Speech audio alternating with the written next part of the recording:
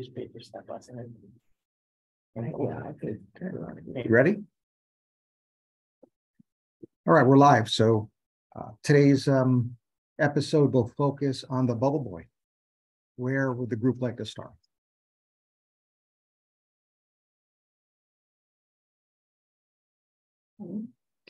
Kenny, what's going on here? I think he might have a cluster B personality disorder, but I think it was kind of hard to determine that because he was only interacting with Jerry. There was something maybe along the lines of narcissistic or borderline, but I didn't really see enough evidence to say that just because the one thing that was very evident was kind of like this almost manipulative behavior. Like, go to the suit, now you have to do this for me, and then not having this like self-awareness for like the social cues that Jerry was having, or why Jerry was so like not understanding why Jerry was so upset. So I don't know if those two. This is the whole. I don't know if that's yeah. I don't know. I like this Kenny. Yeah. Like No worries. And off the top of my head, I can't think of the episode. Like a comedian, like a half comedian. Yeah, Banyan, right? Yeah. Yeah. Is it the soup? Yes, and just saying like he's like, oh, a meal, a soup doesn't count as a meal. Right. Yeah, I think we might be looking at the wrong. I mean, listen, sometimes people come in and in our psychotherapy notes, we sometimes get the wrong sessions documented. So we'll stick to the bubble boy. Thoughts?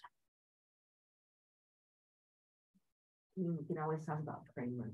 It's always just bizarre. I mean, I feel like this episode is like latest obsessions with the like cigars, and then obviously, like inadvertently, he ends up leaving that in the cabin, and the whole cabin ends up burning down. But also, his response to it at the end was pretty inappropriate because instead of being like, "Oh, the cabin, I'm so sorry," he's like, "My cigars," and tries to run back into like a burning building. So yeah.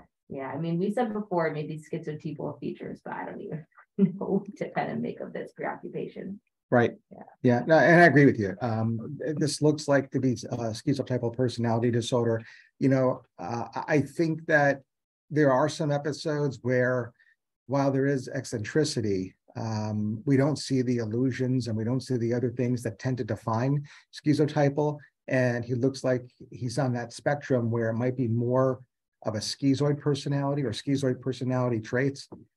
But in either case, what we're doing is discussing the cluster A personality disorder. So interestingly, we switched from Banyan in, I think, perhaps the soup. It was the soup. Okay, it was just a lucky guess on my part. Switching therefore from cluster B to cluster A. The third cluster A personality disorder happens to be the paranoid personality disorder, that which is defined through a pervasive distrust and suspiciousness of others. Right. I think more importantly for us, and it's more of a clinical pearl, although one you'll certainly see in a case vignette, but I don't think it'll be too difficult to identify it, and that is how behaviors like this, eccentricities, can result in clinically significant distress or impairment in this case, Kramer or others, including Susan and her family, and certainly in terms of the outcome of their cabin. Right. So, and we could probably create a nice discussion on Kramer himself, not necessarily, well, of course, incorporating those aspects and traits of the cluster A personality disorders, but also, and again, clinically, perhaps more importantly, the actual suffering that it causes, the actual clinical significance in each of these episodes, and we see it here. And that's exactly, I think, what you identified here. Any other thoughts about Kramer? And what questions do we have about any of the cluster A personalities? I do have a question about cluster A personality disorder. So I think one of the biggest things about psychiatry is there needs to be, like you were saying, kind of like a clinical significance to it. Like it has to affect them. I feel like some of the personality disorders, I can see how maybe it would not quite, or like for example, schizoid, the patient might be content, and it's kind of hard to say that you need to have friends or you need to have people around you to have like quote normal or like good or life. So I guess kind of what's like the line where you have someone who's schizoid personality disorder, this is a diagnosis, this is, you know, kind of labeling it something, calling it like in a way pathological. At what point do you kind of just accept that some people are just going to live their lives a little bit in isolation and that's how they are? So I think in starting out, we would always accept that a person can live their life out the way they choose. But in terms of psychiatry, individuals will often present us with a chief complaint and or present through a third party, whether it be the criminal justice system, whether it be the Board of Health, et cetera. Because individuals who have schizoid personality are by definition content on your shelf, these individuals are much, much, much more likely to present through a third party. And even though the person may say, I'm fine, and be telling you the truth, are reliable, the larger scope paints a picture where it is not fine because the Board of Health is telling you they're going to be evicted, right? So clinical significance will always be that line, self or others, and self-report or collateral Board of Health, law enforcement, et cetera. Right, so that's the way to approach it. And the way this often comes up on an exam is, again, third-party referral and someone who is content and being able to distinguish their behavior, probably labeled schizoid personality disorder, from the avoidant personality, right? Because individuals who avoid present similar to, although they're more likely to be the self-referral, right? Because they are conflicted, because they do want to be out there. They just feel inhibited of putting themselves out there. Did that address or answer your question? Yeah. And one more thing is, how do you go about, like, do you disclose this diagnosis? I feel like personality disorders are a kind of difficult diagnosis to disclose to the patient sometimes because it is true. They shouldn't be though. Personality disorder should be looked upon as any disorder, which means that they, with regard to healthcare equity, should be looked upon as any illness, period. So if you are prohibited, if you feel concerned about discussing a personality disorder with a patient, that might be okay as long as you agree that you should feel just as inhibited as discussing someone's heart disease or cancer, which of course, if you're wearing a white coat, would seem preposterous, right? So healthcare equity, mental illness equals physical illness, and within mental illness, all mental illnesses should be approached the same. And that is, if they are resulting in clinically significant distress or impairment in functioning, it must be addressed. Yep. But that said, there's a hidden curriculum where even a lot of practitioners, a lot of psychiatrists certainly behave in the way in which you just described. There's no doubt about that. And I know what the next thought that pops in, or perhaps the thought that even resulted in your asking the question, and that is, well, doesn't that diagnosis then kind of follow a person around? Yes, so does leukemia. Okay. So I'm not saying it doesn't exist. I'm just saying that what we're identifying exists is no different than any other illness, including physical illness. Any questions about Kramer? Ideas, thoughts? And by the way, another great parallel, kind of just for bringing this together. Imagine if Kramer were a psychiatrist. I mean, so, I mean, there'd be some issues, right? However, one issue that would not be there is that his feeling inhibited in discussing people's problems with them, right? He would not be, this is not someone who would be in that group that would almost feel ashamed of saying, I believe you're afflicted with a condition called schizoid personality or borderline personality. What other characters you want to discuss this morning? That'd be the little boy. The bubble boy. I think his name was Donald. Okay. I mean, obviously he lives a very isolated life, both physically and it also seems emotionally as well. Because it doesn't seem to be much interaction between his parents and himself and him with like the rest of society. I think a component of that, and it's kind of evidence in his behaviors, is that he has like an air of like self-righteousness where he's like, I am right, I'm correct. And like, especially when they're playing the game, like I'm correct in this game, I know the answer. And then to me, that kind of lends a little bit like narcissistic personality disorder. because he wants to be this. He is a center of attention in the town, especially as evidenced by all the townspeople kind of knowing who he is, knowing that he was attacked, quote unquote. But it seems like he may be experiencing some components of narcissistic personality disorder, and then also on top of that, there may be some episodes of like aggression and like agitated behavior that may resemble like intermittent explosive disorder as well, especially when he got so upset over the fact that the answer card was incorrectly spelled and George is not giving him credit for the point. Yep, there's a lot to unpack here. Yeah. I think you brought up a lot of points that we could go in a lot of directions with this.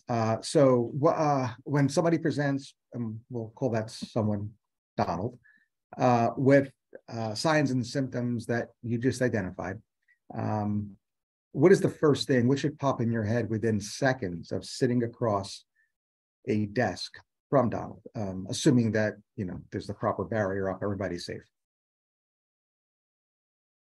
What stance, what's always your starting point when talking to a patient? It's that whatever they're presenting, whatever the chief complaint is within the realm of normal. Yeah. Right? And again, I don't care if you have to move off that point within seconds. I want your brain to always be set to that point. Okay. Do we know Donald's age? Can somebody just quick search how old is Donald the Bubble Boy? I don't. Maybe there's something on Reddit. I'm not sure if it does, because I was wondering that like the whole time too. I'm not sure if it's I don't think it does. It's I think adolescence, like 10 to 11, all the way up to like early teens, or late teens. the voice out there. Yeah. It sounded like he was in his 20s, maybe. Yeah, I was Yeah. because even like I don't know, just his whole demeanor, I was like, I was expecting like an innocent kid, and then you get what he is, and it's just like in such sharp contrast to that narrative that's created. So, within that framework of how we are going to approach a clinical situation with unconditional positive regard, again, borrowing from Rogers, is this idea of healthy narcissism, right? We all were at a particular age where we understood that the entire universe, the solar system, does revolve around us, right? And how did we learn that? How in the world would we have arrived at that conclusion? Like based on kind of like, I guess, like attachment patterns. Exactly. And who's probably the one who established that attachment? Yeah, more times than not, it's going to be mom. Listen, we blame mom for everything wrong. Let's blame her for something right here, right? That is, when we were 2 or 3, life was perfect because the world did revolve around us. Thank you, mom. So thank your mothers today when you go home. Now, at some point, that changes, right? That belief that the world revolves around you, when developmentally appropriate, goes by several different names. One is healthy childhood narcissism, and that's COHA. That's stage theorists, developmental theorists.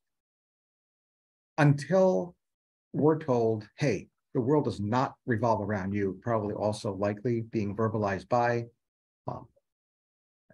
At that point, the child begins to develop a sense of empathy. The idea that there are more people in this world other than me, and I have to begin to appreciate their perspective. Right? It's the development of empathy.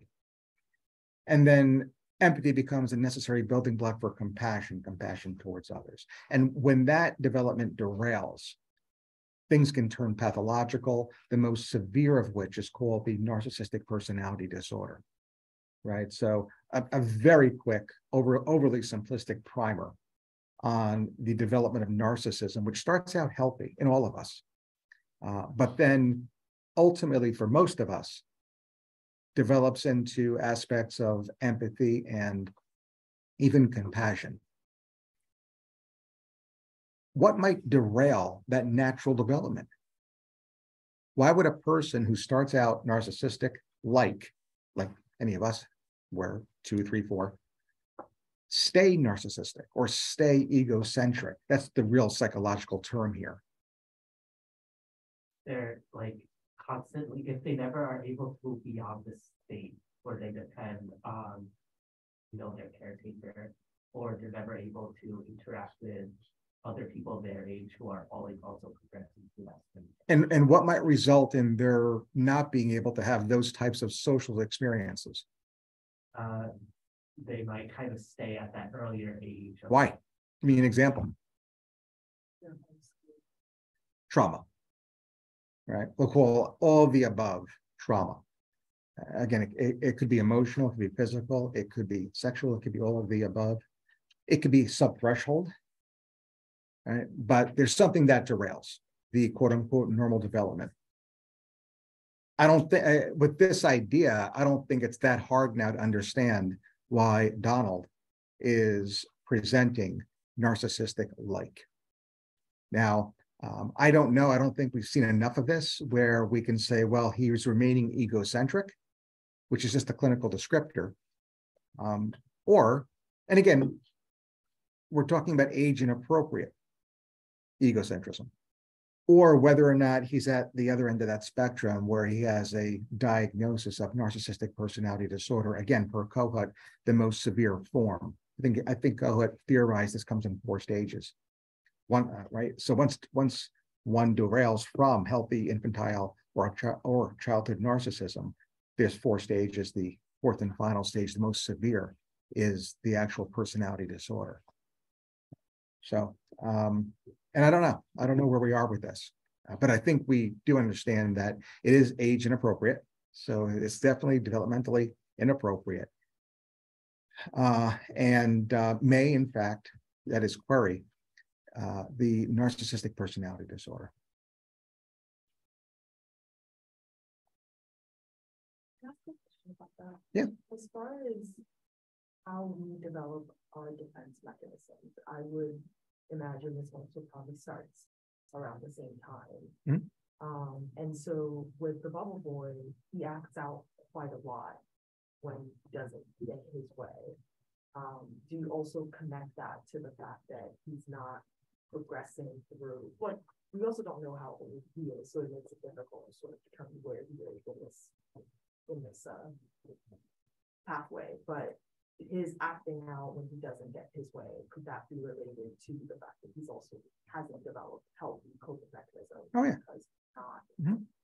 Yeah, and the way I would frame this again is when we kind of now fold in the idea of defense mechanisms is, what may have predisposed to what we're observing as now adolescent behavior, what precipitates it, and then what are the perpetuating factors. And at each stage of those 3 Ps, we have biopsychosocial factors that can figure in. Among the psychological factors are the defense mechanisms. And I think it's fairly easy to see that these psychological factors called defense mechanisms are perpetuating the behavior. So he's not able to break the cycle, largely due to his maladaptive use of acting out. So again, the 3 Ps merging with the biopsychosocial case approach. I think too, like also his parents are obviously like a big kind of perpetuating factor. I mean, I think obviously it's out of like compassion for him because they recognize that he has like a lot of limited ability to interact with the outside world or to even kind of engage in normal like youthful activities. But just by the way that like when they walked in the house and was like, Mom, can I get some like up here, she was very much like, she also like enabled that behavior because she responded to it, which reinforced that like in his mind, that's okay, that he can get that reward if he continues to kind of act out in that way. Right. So where we identify defense mechanisms as psychological factors that perpetuate the behavior, now we're identifying social factors. So we're really shaping a biopsychosocial perspective on what is perpetuating the bubble boy's quote unquote narcissistic behavior. And you used a big word, reinforcement here. So within those perpetuating factors, specifically the social factors of what we're observing from the parents, we have now elements of behavioral psychology, including reinforcement. So a little bit of a tangent here. Somebody tell me the difference between operant conditioning versus classical conditioning, because you brought it up. And it can, in fact, appear on shelf exams. The classical is when you associate like an unconscious stimuli with a, or sorry, Unconditioned. sorry. Freudian slip. Yeah, with like an unconscious response. So it's like the classic example is like Pavlov's dog. So the bell and the bell is like the stimulus, and then salivating is like an unconscious response. Unconditioned. Sorry, unconditioned. Blech. And then That's exactly right. So again, learning by association. By the way, on a shelf exam, the common way this presents is an individual who has undergone cancer chemotherapy and months later, when in remission, drives to the parking lot of the hospital and becomes nauseous. Right? So again, the response is an associative response. It's a Pavlovian response. It is a response that is classically conditioned. It's a very common test question. And that differs from operant conditioning. How? operant conditioning is more of like a positive versus negative reinforcement. So you kind of pair certain behaviors and positive. This is like commonly confusing. A positive is you're actually giving something, so that could I think pain is technically considered positive because you're like giving something in addition, kind of, and a negative is taking something away, so like taking away a reward. Yep, everybody got that, right? Mm-hmm. So let's review this again. And again, correct. Whereas classical conditioning is learning through association, operant conditioning is learning by consequences. It's consequential learning. It's Skinnerian learning. When you get a test question, when you get a question on your shelf with the 4 answers, positive reinforcement, negative reinforcement, positive punishment, negative punishment, approach it in a 2-step way. Step number 1, you have to ask yourself, is the behavior strengthened or weakened? So read that case vignette with that single question in mind. If the behavior in question is strengthened, it can only be reinforcement. So you cross any punishment answer off your list of 4.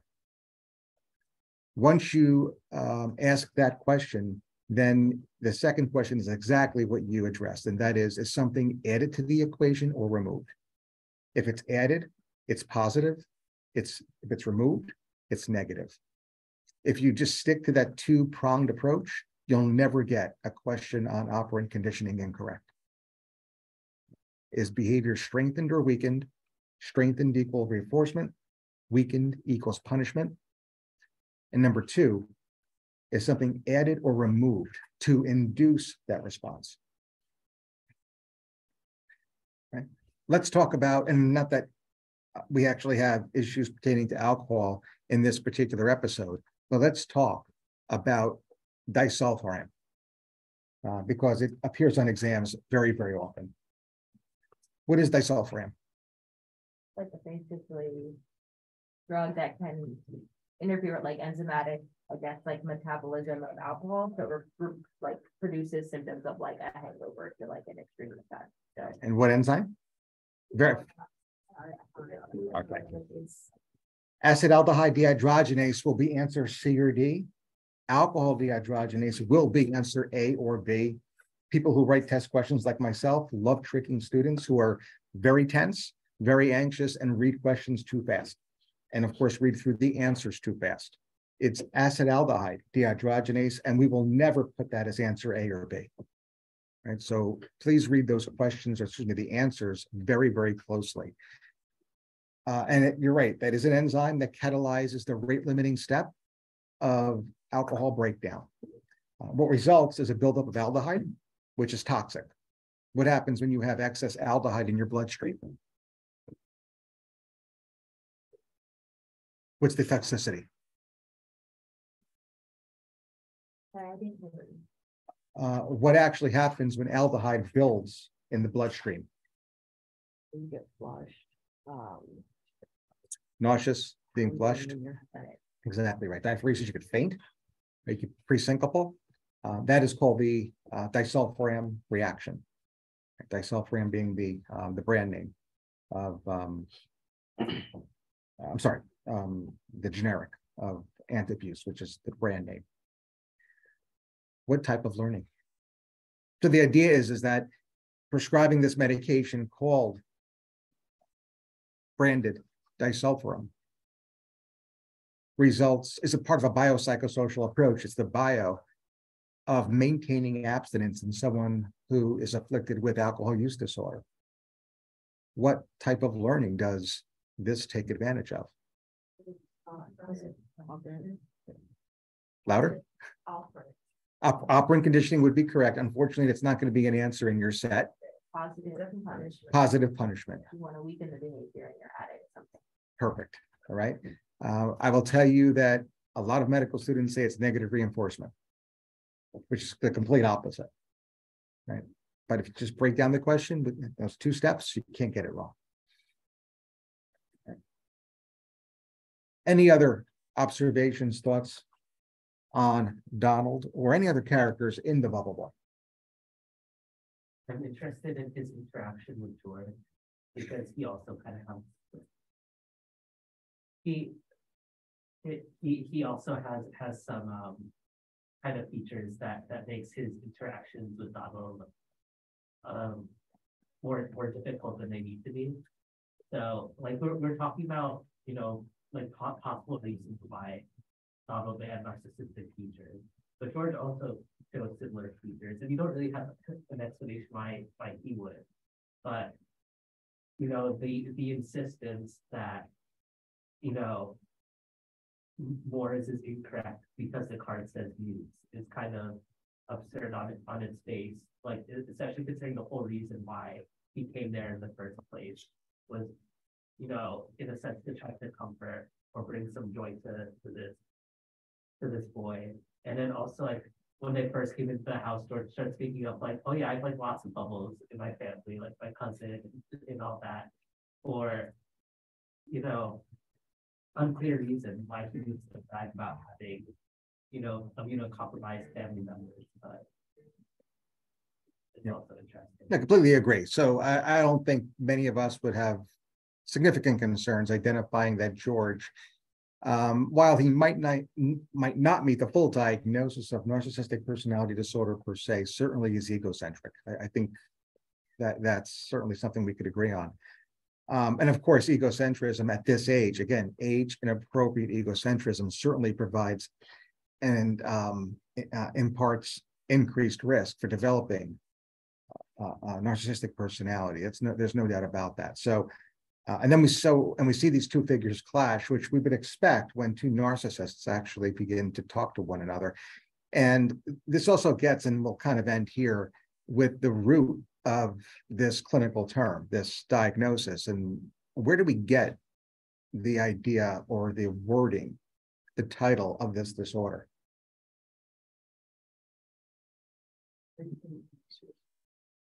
Who is Narcissus? It was like I don't know like what his actual job was, or is it the Greek like folklore where an individual who basically was like in love with himself and loved the way he looked, which causes like significant disruption in his personal life with I think the woman he loved as well. I forgot the exact details of the story. Yeah.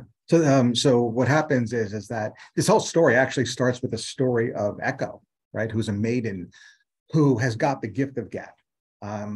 When she gets your attention, time just seems to melt away because of the way she's able to talk. And this gift is abused by Zeus, who makes sure that when he's on his different escapades with other women, he introduces Echo to his wife Hera, so that Hera has her attention impaired, right?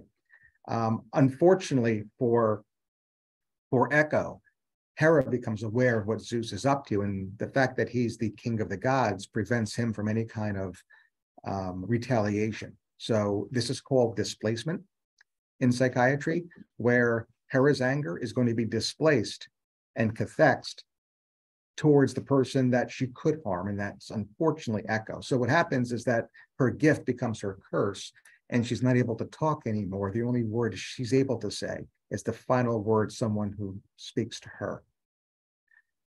She stumbles upon Narcissus and falls instantly in love. Unfortunately, she can't express her feelings. So ultimately, she is shunned by this huntsman. The gods of Olympus take note and curse him with the same type of outcome, saying that the next person you meet, you will actually experience unrequited love. And the next person he meets is himself through a reflection in the water in the riverbed. He's unable to pull himself away. He falls so deeply in love, his feet actually take root. And just before he expires his final breath, the gods of Olympus take pity on him and turn him into the narcissus, which is a flower that continues to grow on the muddy beds of rivers. Right? So we capture that essence. And it gets to the idea of narcissism in that individuals with this condition, and this includes egocentrism, who don't have things reflected back, draw the conclusion, therefore they don't exist. So my only self-worth is that which is reflected back to me, very consistent with the myth. If it's not reflected back, it doesn't exist. What's kind of interesting in this particular episode, and we're discussing the bubble boy, is that Larry David nails this, because there's this bubble, there's this plastic in front of George, and he sees something reflected back to him through that plastic. And it happens to be Donald, happens to be a younger version of himself. Do you think that's why also we never fully see him? Like, in all the, because like that was kind of unsettling for me as like a viewer, the way like the camera, like it was filmed, like we never see Donald. We just see like a hand that's coming out of like plastic sheet. We'd have to ask Larry David. So somebody tag him on Twitter and we'll get this answer. I don't know if this was inadvertent. I don't know if this was actually something discussed in a back conference room in terms of writing up this script, but it is interesting that George is staring at a piece of plastic and sees something reflected back that reminds him of a younger version of himself, whether he's actually seeing his true reflection or whether it's Donald or whether Donald even exists. I suggest he probably does, since there are parents there and we've seen George travel so far to meet him. So we'll end here. The other thing I want to mention too is that we have another story of unrequited love at 12 o'clock, ironically. Someone else who was hit by Eros's arrow and will not have that love returned to her. And we'll see some probably clinically significant outcomes in the story titled Misery. So that's at 12 o'clock and that's on Instagram Live. Thank you.